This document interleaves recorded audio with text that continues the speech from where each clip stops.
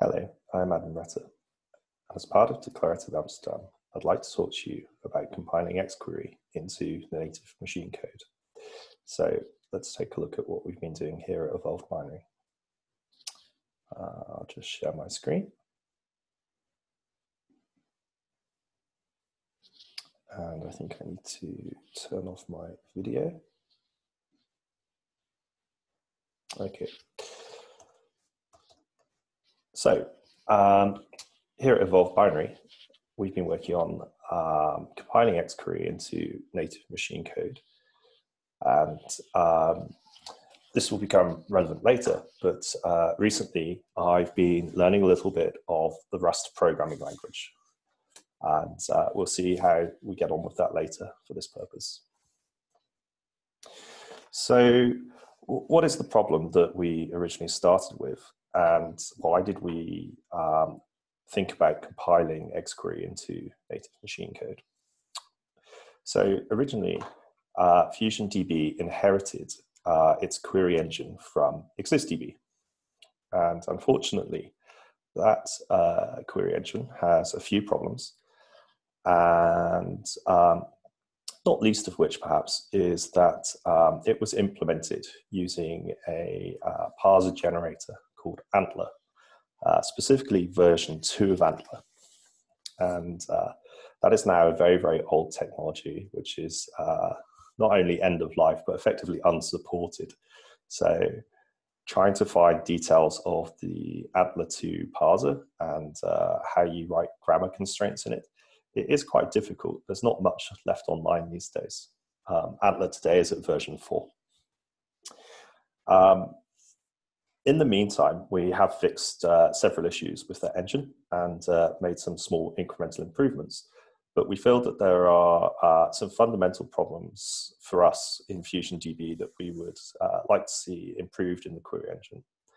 And to do that, we don't think that just continue with the existing query engine is sustainable. We think we need a new start.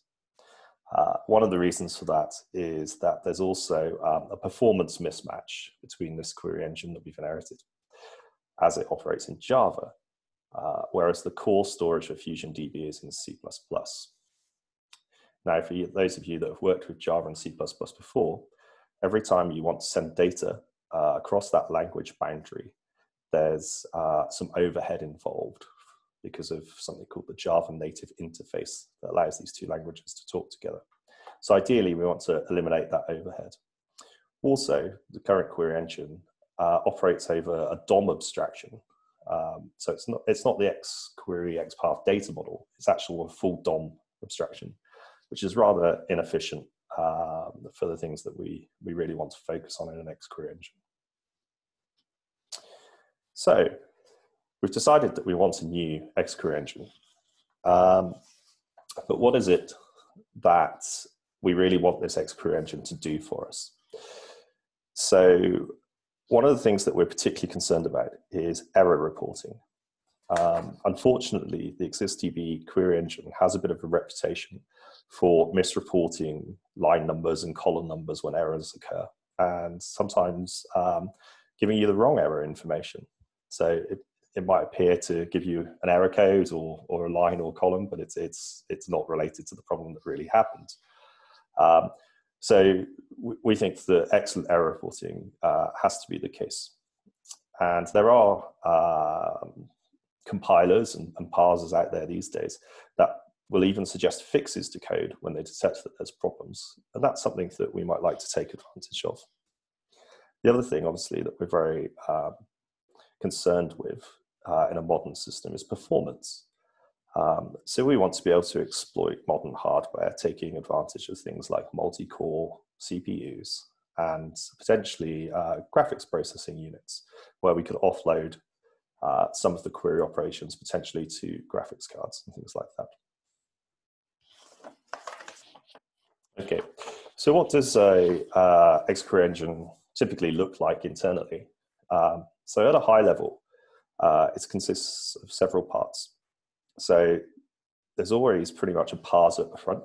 So you present your XQuery code as either a file or a string of text, and the parser performs some lexical analysis and then some syntax analysis, eventually generating an AST, an abstract syntax tree. And it's from this abstract syntax tree that you can eventually do interesting things. So one of the first steps you might do is query optimization.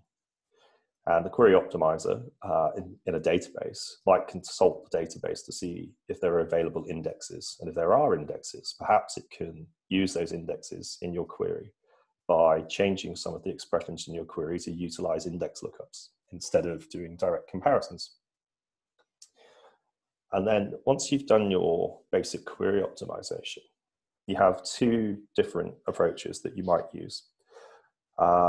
One is the approach that ExistDB and FusionDB take today, which is to take that abstract syntax tree and interpret it. So each part of the XQuery language is effectively interpreted by a Java program, which then performs some operation for each expression in the XQuery code. And obviously some of those expressions are evaluated against the database. Now, the other approach, which is what we would like to do, is we would like to take that abstract syntax tree and eventually end up with machine executable code that can be run by the processor directly rather than being interpreted. So to do that, you would take your abstract syntax tree. Then from there, you have to produce IR, which is an intermediate representation. So this isn't assembly language or machine code yet. This is a higher level abstraction, but we're getting closer to the machine itself. But this is probably, in most cases, an intermediate representation is still portable between architectures. So from our intermediate representation, we then pass it to a compiler. And it's the compiler that here knows how to produce either machine code or assembly language, which is then compiled into machine code. And then once you have your machine code binary, it has to be linked with any dependencies that it needs. So these might be libraries for accessing the database, data store, or the indexes, or whatever you need there. And eventually you end up with an executable program, basically, which is very, there's really no difference between that and any other executable program on your machine, and you can run it in a very similar way. Although inside a database, of course, the database really takes control of it. Okay, so this is the sort of two sort of well-trodden approaches, if we like. Okay, so what we want to do is create a new XQuery engine for FusionDB. And we looked at some of the requirements that we have. So based on our anatomy, the first thing that we need to think about is the parser. So with parsers, there are lots of different options out there. Now, they sort of predominantly fall into three categories, which is LR or LL, and then a few other ones that offer different interesting algorithms. I think Stephen Pemberton, for example, has talked about early in his Invisible XML talks as it's a context-free, interesting parser. And I think Tom Hillman may have gone into some detail in some of his XML talks about early as well. LL is more the kind of classic top-down approach. And if you were going to write your own parser by hand, an LL approach is typically the way that you would go. But whichever way you go, these all have different trade-offs, basically. So the algorithms themselves are better at some things than others. And then when it comes to implementing it, you wouldn't typically implement an LR algorithm because it's table-driven. And that requires sort of computation during the parsing. So normally for an LR, you would use a parser generator, something like Yak with Flex or something like that. Now, the advantage of this is that you don't have to write the lexer and parser yourself. You can use Yak or Flex and Yak to generate the code for you. So that's quite nice. You can get going quite quickly because you don't have to really understand how to write a parser yourself. The disadvantage, of course, is that these parser generators have their own grammars. They might not be the grammars that are published in specifications, like extended Bacchus NOR form. Instead, they have their own languages, and you have to learn those syntaxes. But still, it's often easier than writing a parser by hand. Another option is parser combinators. This is a fairly new approach and is often used for implementing small domain-specific languages. It's a favorite of mine, actually. I very much enjoy writing parser combinator-based systems. They're very easy to construct, very fast to construct, but everything is written in the host language. So you implement these in C++ or Scala or Java or whatever language your parser combinator library is for. There's some disadvantages with that because you don't have clean, separate grammar that you can refer to. Well, the other approach, of course, is a bespoke approach where you decide to write your own lexer and parser from scratch. As I mentioned, this would typically be an LL, predictive recursive descent parser. It doesn't have to be, but this is probably the easiest, sort of most well-known approach. And the advantage of that is that you have complete control over everything. So you can ensure that you have really good error messages.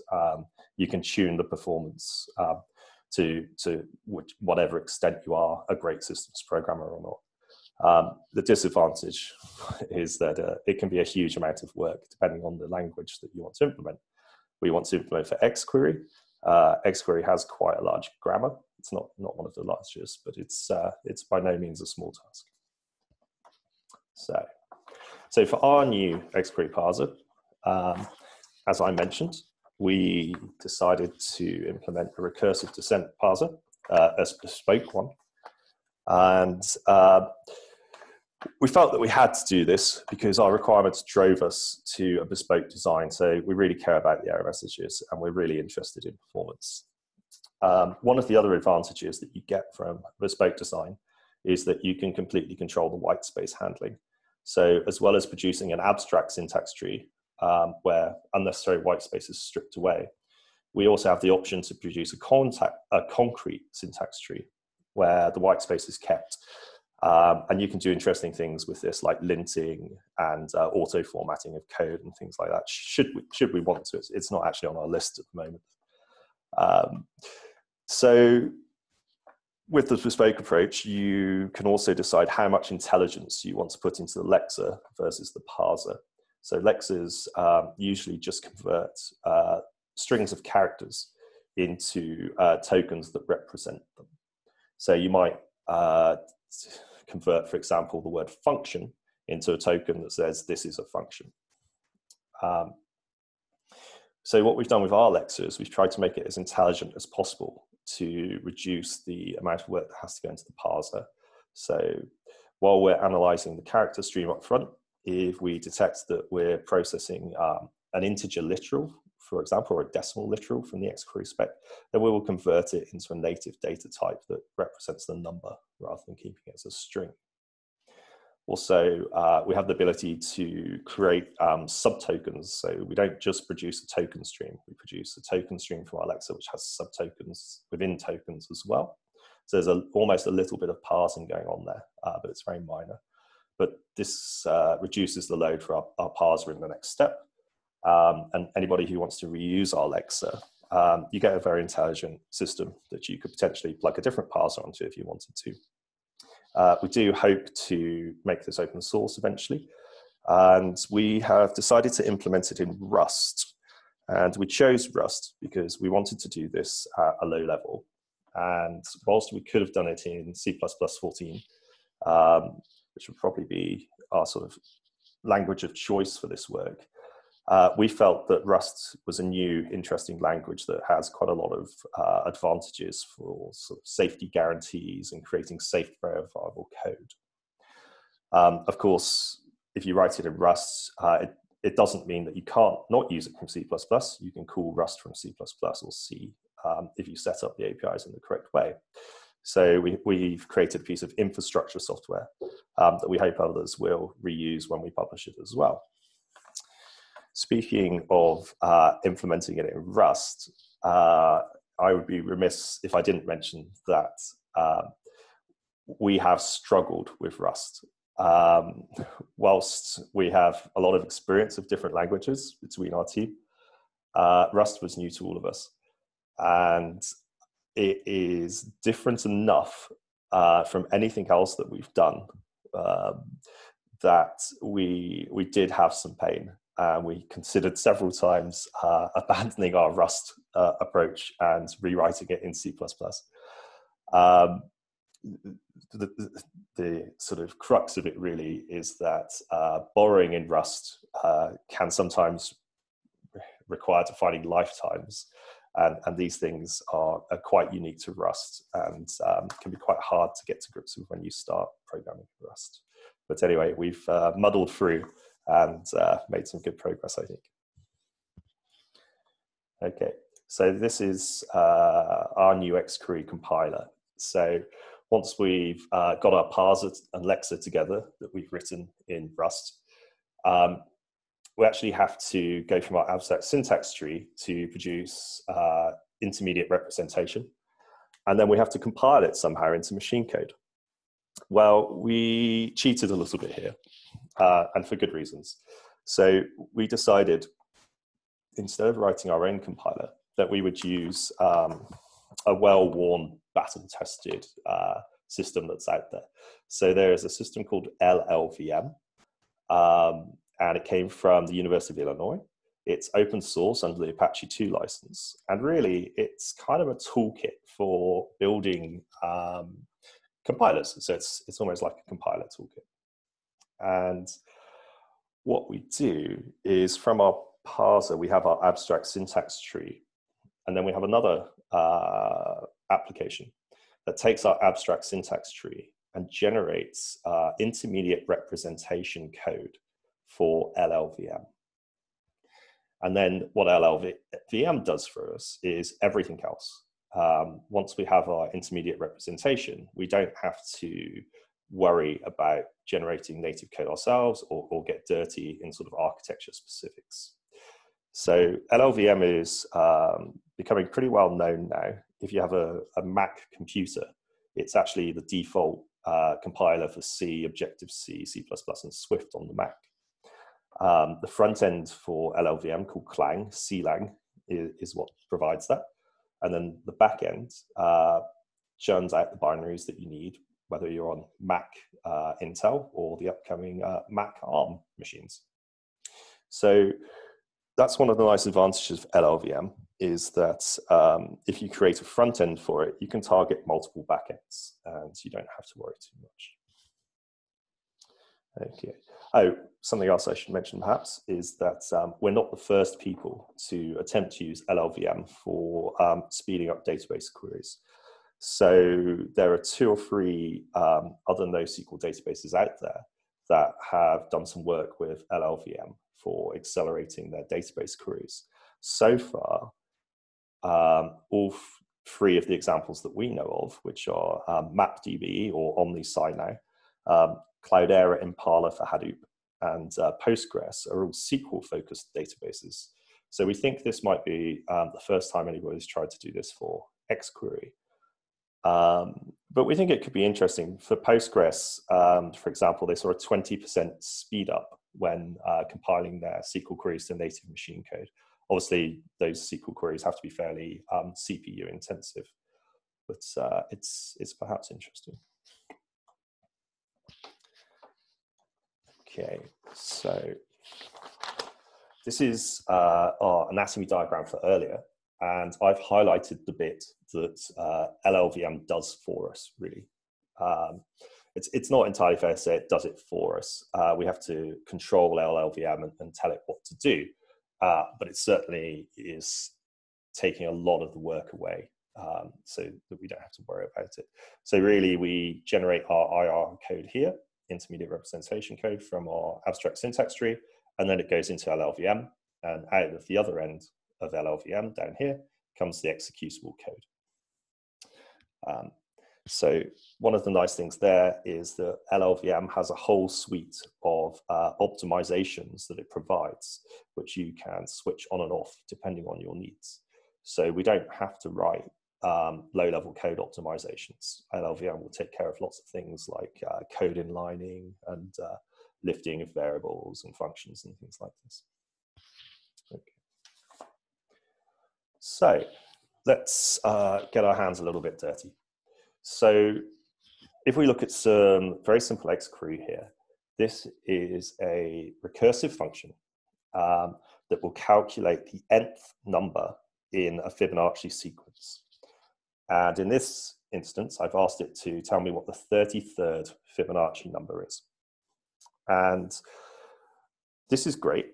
And at the moment, our XQuery engine will run this, and it's interpreted, and it will give us the result correctly. However, how would we compile this XQuery into native machine code? And what might be the advantage of doing that? So I have to admit, I chose this query because it is machine, sort of CPU intensive. And it's tail recursive. So it's going to call itself over and over and over again. And for systems that don't support tail call elimination, if you increase this 33 to maybe 100 or 200, you'll eventually explode the program stack and the application will crash. But we'll talk about that a little bit more later. So at the moment, we have this code, it's an XQuery, and I benchmarked it on a couple of implementations. So on XSDB, it takes about 6 seconds. On BaseX, it takes 1 second. And on Saxon 10, it takes about 3 seconds. Now, if I rewrite this in Rust or C and compile it to native machine code and execute it, effectively the same code, it executes in under 20 milliseconds. So 20 milliseconds versus anywhere between 1 second and 6 seconds is quite a huge speed up. So perhaps if we could just take this XQuery, and when the user tries to run it, we transparently compile it into native machine code, perhaps we could get it to execute in something like 20 milliseconds or thereabouts. So how might we do that? Well, the first step is that we have to put the XQuery through our new lexical analyzer. And our lexical analyzer produces a token stream. So this is, the code on this page is the token stream. So this XQuery here, although it's only 10 lines of code, actually produces, and this is with the white space ignored, so this is an abstract analysis, produces 53 tokens. With the white space, obviously there's a lot more tokens involved. And we can run that just to show you that we're really doing this stuff. So this is a little bit of Rust code. I've just declared my query as a string in line for the time being.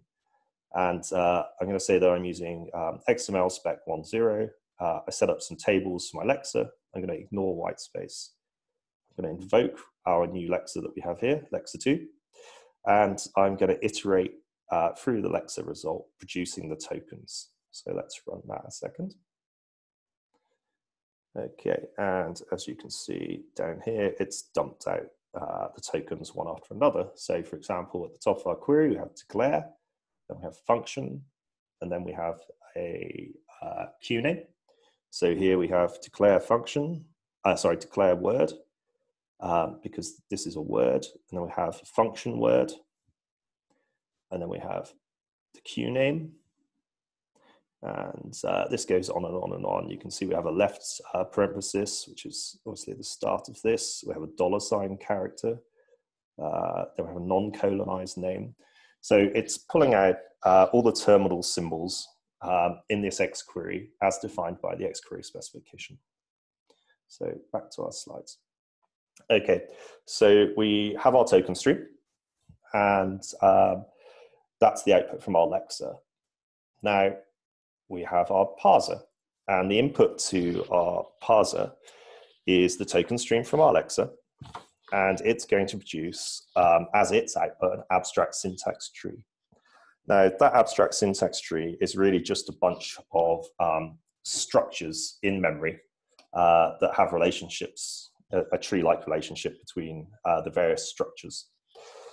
So trying to show you those structures in program output is quite hard. So instead, I've drawn a tree diagram here of them. So for our Fibonacci number XQuery, we start with an XQuery module. We know that it's a main module because our parser has detected this. And in the prologue, we come down and we have our function declaration for the local fib function. So that's our recursive function that we're going to have. We have some parameters. So our function takes a number. It's going to return in a number. And we have a function body, and we have a number of expressions in our function. So if the number is 0, return 0, else. If, and then we have to go on to the next page. Down here, I should mention, this is the main part of the XQuery that basically is the first function call to our local fib function. And then we can carry on. And this is the rest of the implementation for the local fib function. But effectively, when you get to here, we have our addition of the local fib function with the number subtract -1, and the local fib function with the number subtract 2. So these are the tail recursive calls back to our recursive function.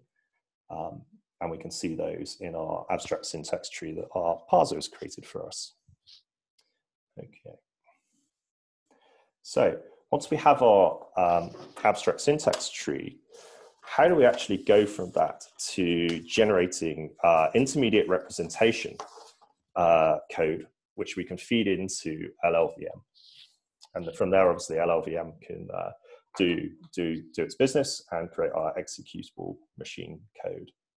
So we have an application, which is basically a glorified visitor pattern that does a recursive descent over our abstract syntax tree. And for each node or structure in our tree, it calls a code gen function. And that code gen is responsible for generating the IR for that node and its dependencies. Okay. Now, actually generating the IR itself is not something that we have to do by hand. We don't need to encode lots of strings of IR into our visitor, luckily. Instead, LLVM provides a builder API, which is very easy to use. And as it turns out, because of this, really, I think, generating the intermediate representation is a much easier task than actually writing the lexer was or writing the parser. Now, we're working from Rust, and there are various Rust bindings for LLVM. We're using Inkwells at the moment, and for the experimental stuff that we're doing, it's working quite well. It's not perfect, but it's quite good. Now, I think I mentioned that LLVM offers lots of optimizations that you can choose to switch on. So once you've built your intermediate representation with LLVM, you can then ask LLVM to do a round of optimizations over the intermediate representation, where it rewrites the IR into a new IR based on the optimization rules that you've set. Now, a couple of the things that are interesting for us anyway, as XQuery developers, is that one of the optimizations is tail call elimination. So if you recall, our Fibonacci function in XQuery is tail recursive. And without tail call elimination, if the stack of recursive calls becomes too much, it will blow up the program's stack. So to avoid that, LLVM can unroll basically our recursive function into a large loop internally, I think is how it works. And it means that we can have as much depth as recursion as we like in XQuery, and the generated IR will always run successfully regardless. One of the other optimizations that looks quite nice for XQuery is there's a lot of dead code argument elimination. So I often see quite long XQueries, many thousands of lines, which have been sort of created a long time ago and updated over time and updated over time. And there's lots of dangling arguments and code in there that really should have been cleaned up and removed, but is effectively unused anymore. So this dead code elimination will just get rid of all of that dynamically for us at runtime. So we don't pay any price for sort of crufty old XQuery that has lots of things in it that aren't used anymore. Okay. So what does our XQuery function actually look like if we were to express it in IR? So as I said, to write the IR, you really use the builder that's provided by the LLVM API. However, the IR that comes at the end effectively looks like this. So this is our definition of our Fibonacci function. And for ease in these slides, for our excess integer type, I've just used 64-bit integer in native terms. And that's going to be the first argument. It's called T1, effectively. The .1 means T1. And then we have our Fibonacci body. And the first thing we do, just like in our XQuery, because this is the XQuery that's been translated into IR, is that we check to see if the argument num is 0. Okay. So we set a register to the value of integer comparison of I64 of register 1 against the literal number 0. And down here, we perform a jump to a label based on the register that we've just set. So this effectively says if T3 is true, so if the number is 0, which we assigned up here, if that's true, jump to this label, if body 1, else jump to the label, if else body 1. And then we can see we have this label here.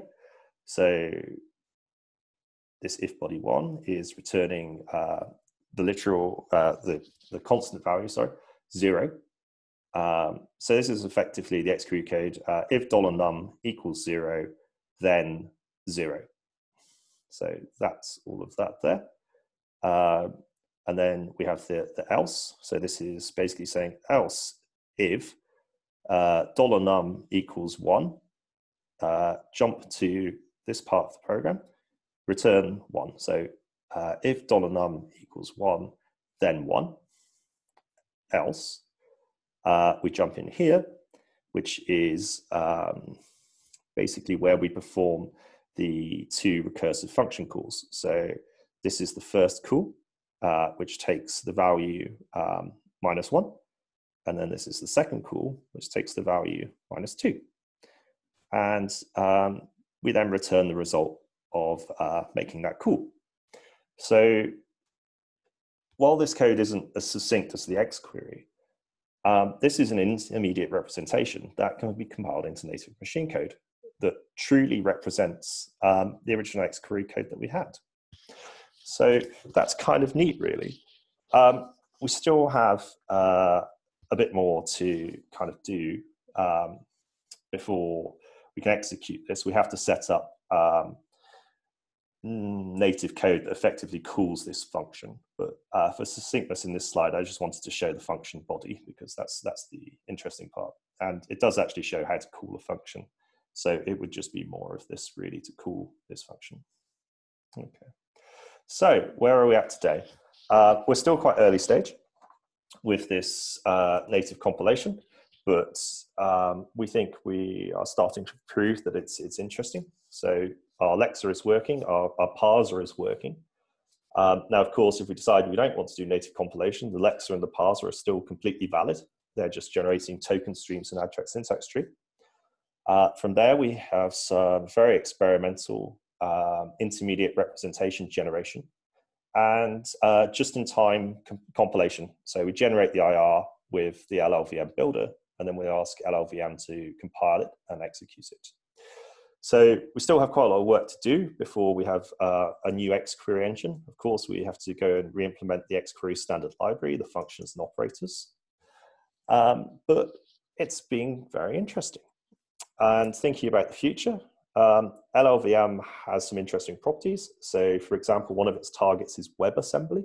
So anything that you can compile with LLVM, like C, C++, Rust, or maybe even XQuery, you could target WebAssembly, which maybe that means that we could then run or call XQuery from web browsers and Node.js.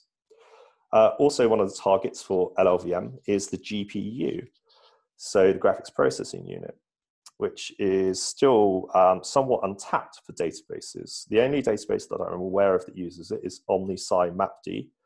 And there's a very interesting article online called The Billion Taxi Rides with MapD, which is worth reading about if you want to see how they used LLVM to optimize their SQL processor to process billions of taxi rides. Okay. Well, thank you very much. That concludes my talk. And if you have any questions, please feel free to ask them. Thanks.